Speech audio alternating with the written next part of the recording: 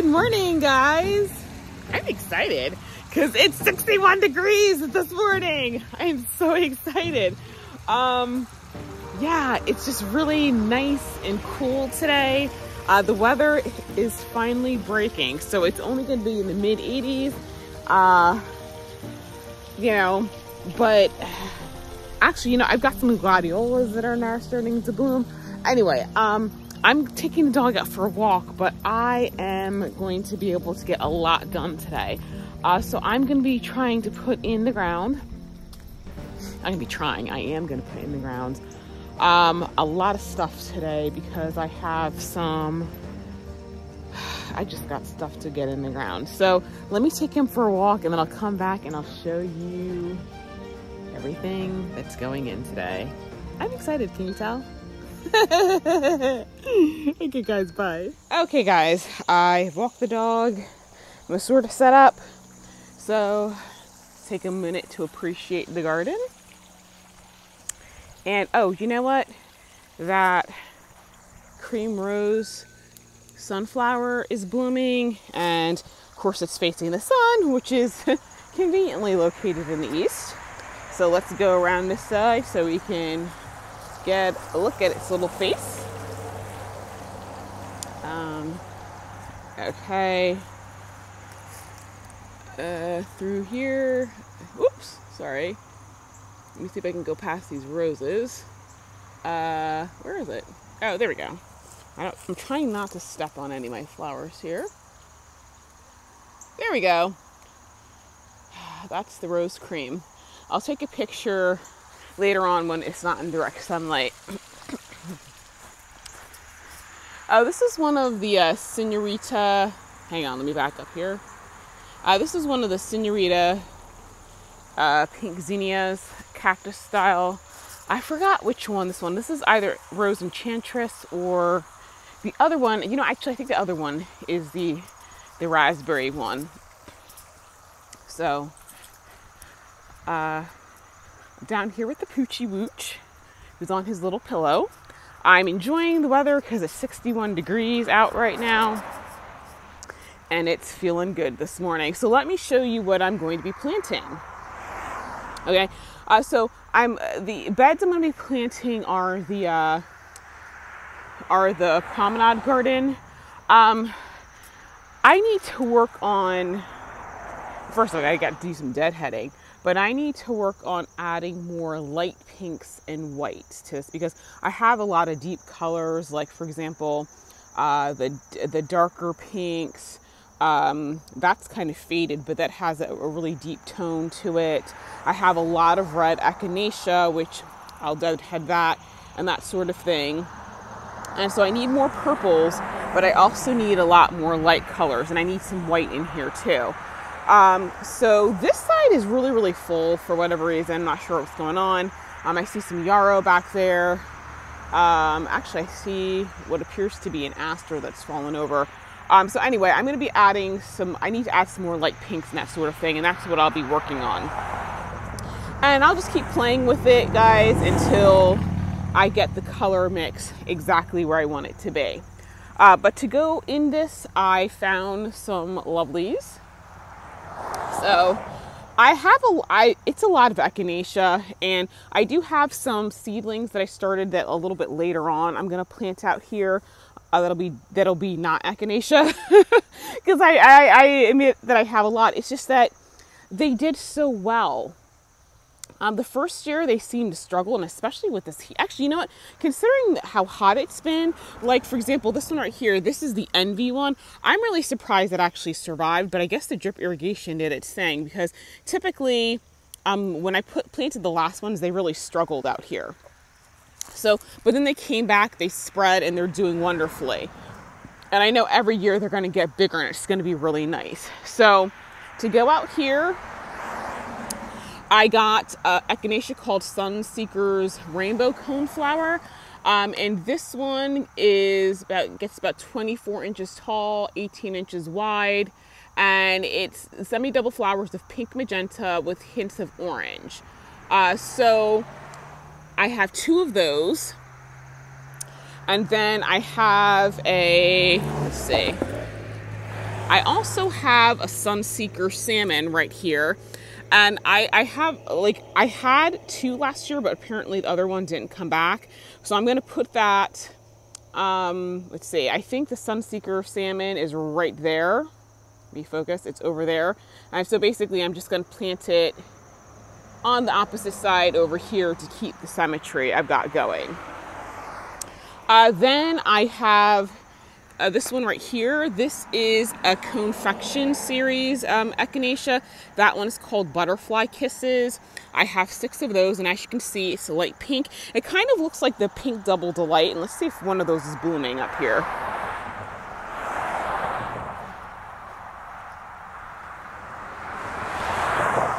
Oh, actually, that's the pink double delight. So they're kind of similar looking, which is fine, you know, because it'll give me some uniformity.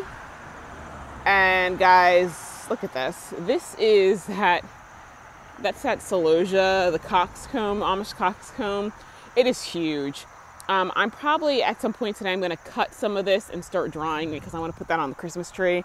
But that turned out so well, and so did the white Gomphrena. I mean, it was a pain to start from seed. I mean, I know number 1 next year I'm going to start earlier, but man, oh man, it was so worth it because it's absolutely beautiful. Okay, but I'm getting distracted, guys. Okay, and so yeah, so I've got 6 of the Butterfly Kiss echinacea, and then last but not least, I got some of, oh, that's the echinacea, which needs to be watered and cleaned. But let's see, did I pull it out yet? Okay, here we go. This right here, I got from Lowe's. It is the, let me see if I can focus on here.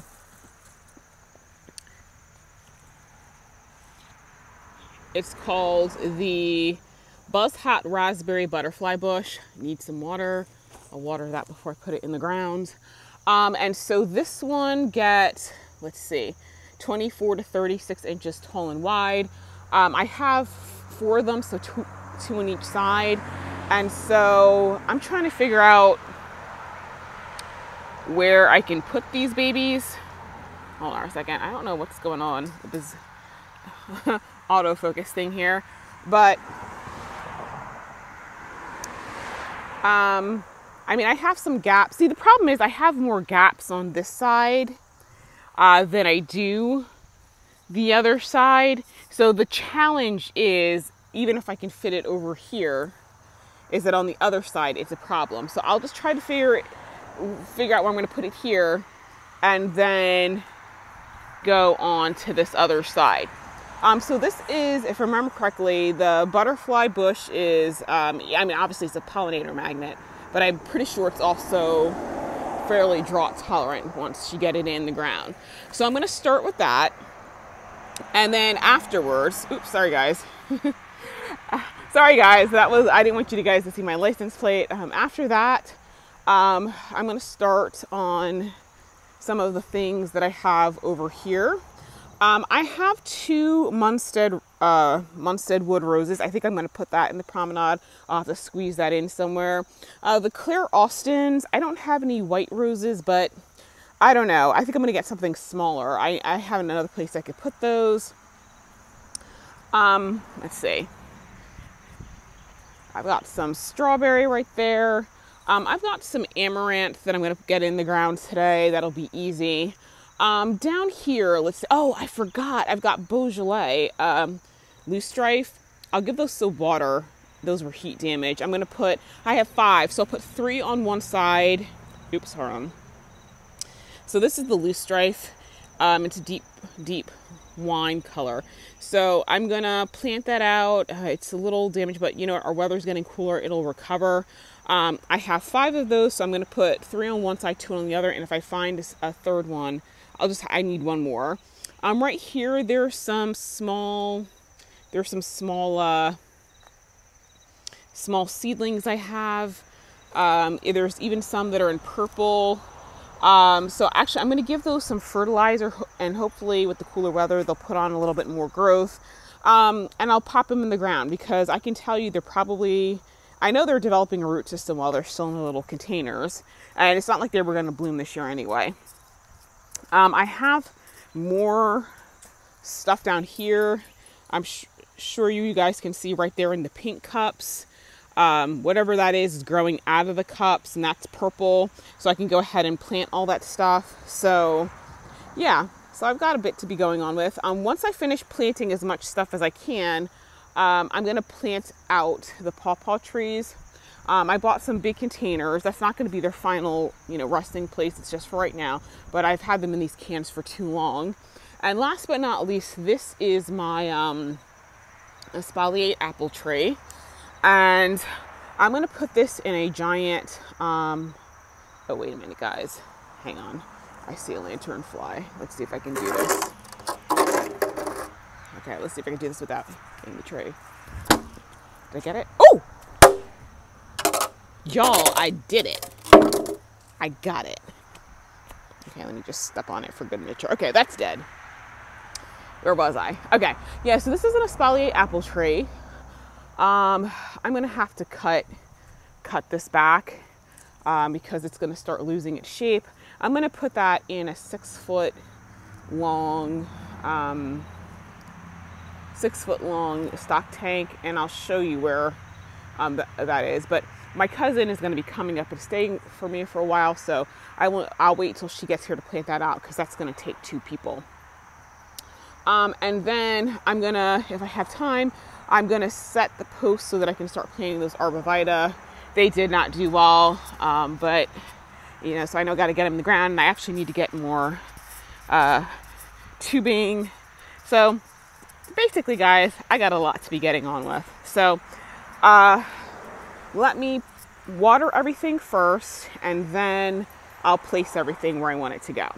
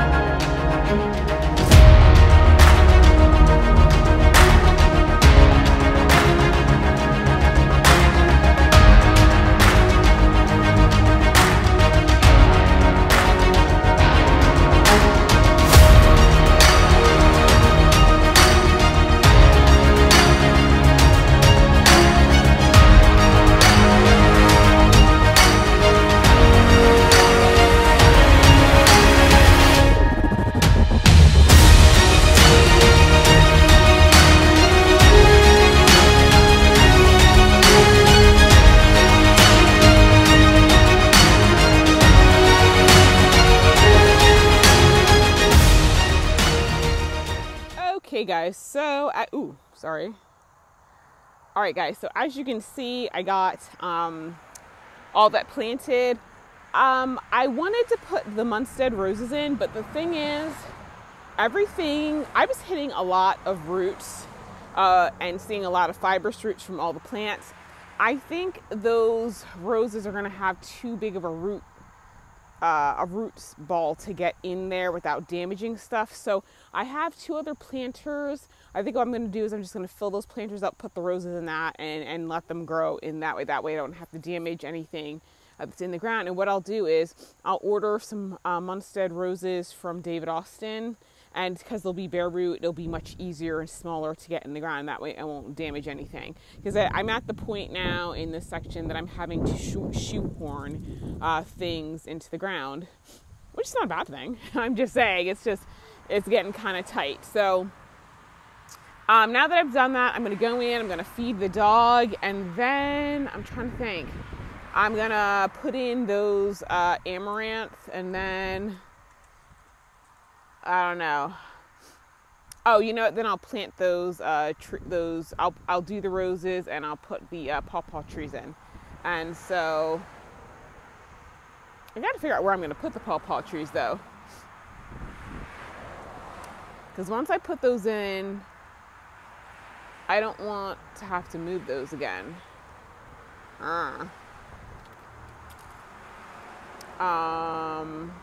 Let me think about that. Where I'm going to put them. Okay guys, so I'll come back in a minute. Guys, I'm back. So this is what I'm planting next. I'm going to be planting this amaranth. We'll see if I get anything. So this one right here is Autumn Touch. So that is, it's like pistachio green at the base, and then it has like coral colored tips. This one is more Hot Biscuits, which I really like. And then over here we have two types. I have, let's see, this is Green Thumb, and this one is Green Cascade. So those are going to go in the green section. So we'll see how all of this goes. You know, if I get something great, if not, no. Oh my goodness, is this actually blooming? Oh my goodness, guys, it's actually blooming in here. It really is green. So let me hurry up and get those out in the ground. So let me set up the camera.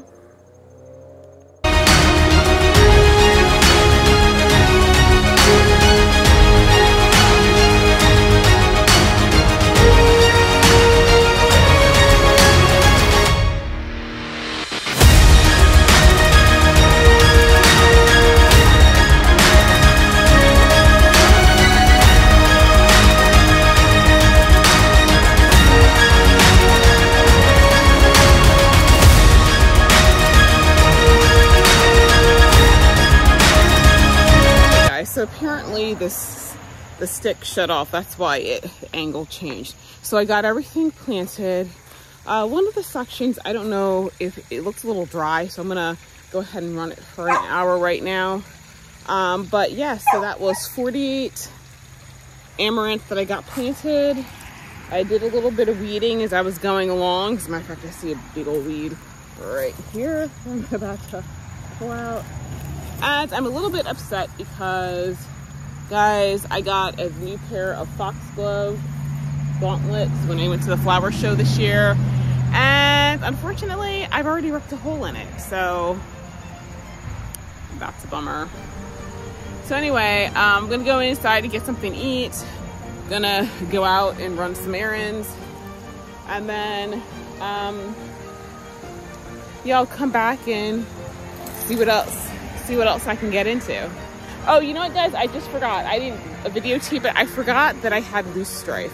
So I said I was going to put 3 in one bed and 2 in the other. I decided to put all 5 in the one bed, and I'll just order. I think they sell it at Bluestone Perennials. I'll just order 5 more, and do it that way. With the Himalayan poppies, the place I ordered them from has them in stock now. So I think what I'm going to do is I'm going to order,